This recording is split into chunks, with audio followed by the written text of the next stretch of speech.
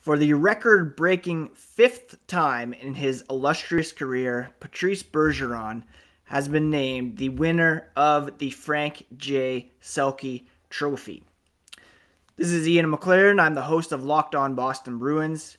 And prior to today's game between the New York Rangers and the Tampa Bay Lightning, Patrice Bergeron was named the 2022 Frank J. Selke Trophy Award winner, given annually to the forward who best excels in the defensive aspects of the game, as judged by the Professional Hockey Writers Association. This is the fifth time that he has won the Selke Trophy, the most ever by a player in NHL history, one more than Bob Gainey. He also won the award in 2012, 2014, 2015, and 2017.